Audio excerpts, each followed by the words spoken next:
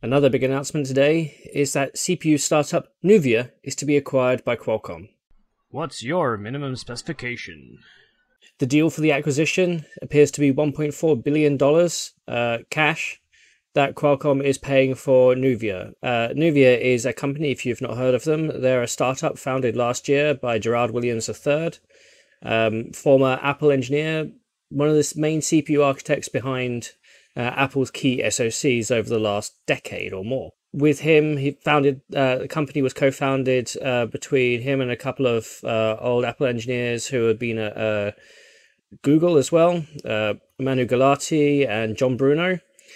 These three are Silicon Team powerhouse almost, and the whole point about Nuvia was to create ARM CPUs for servers and enterprise, but with Apple's style levels of performance. The goal here was to create something much better than x86, much better than anything else in the market. And key investors include Dell. Their office is actually in one of the old Dell buildings in Santa Clara.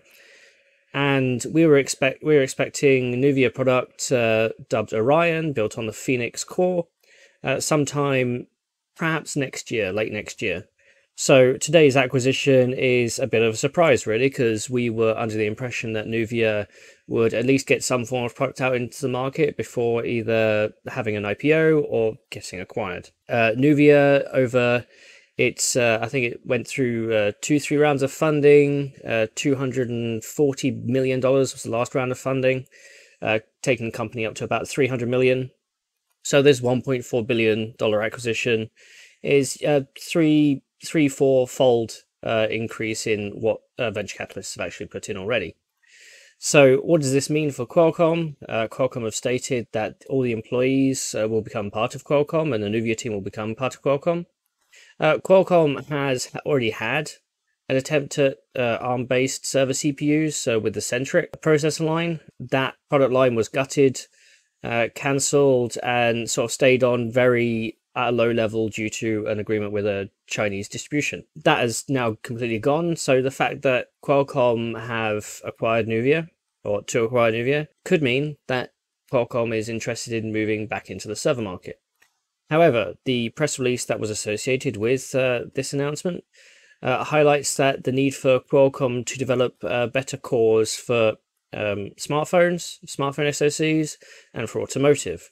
Now, I understood that the whole reason that these trio co-founders of Nuvia were going to make a server chip is because they hadn't had the ability to make a server chip. They'd been making smartphone SoCs for quite a while. So to be acquired by Qualcomm and then go back to making smartphone SoCs seems a bit weird to me. I was under the impression they wanted to really make an attack on the server market, offer something with higher single core performance than anything before. But Qualcomm's revenue model right now with the smartphone stuff means that they're more focused on the smartphone, the automotive, and that sort of thing. So to me, this deal, it makes sense for Qualcomm. Qualcomm acquires a top-class CPU design team with a proven track record at the previous companies that they've been in, and acquires relative IP to build out its smartphone SoC base, and get off this track of using standard ARM Cortex IP and move to a more, I guess, Apple-like IP, depending on whatever Nuvia were creating.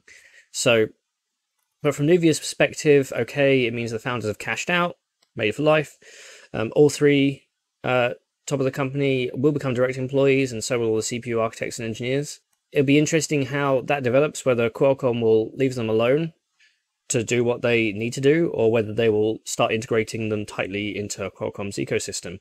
Qualcomm, as you may know, has announced that CEO Mollenkopf is stepping down mid-year, and Cristiano Amon, who's headed up their Snapdragon team and their mobile team and the 5G growth, he now takes over as CEO. Cristiano is a great guy. I've interviewed him a few times. It'd be interesting to hear what he says. I'd like to get some thoughts from him, also get some thoughts straight from Nuvia about what this acquisition means. But yeah, interesting time. I would like to hear whether the server roadmap for Nuvia is still on the cards, really. But shoehorning it into smartphones, yeah, could stand Qualcomm in better stead against its other ARM competition and against Apple. So let me know what you think in the comments below.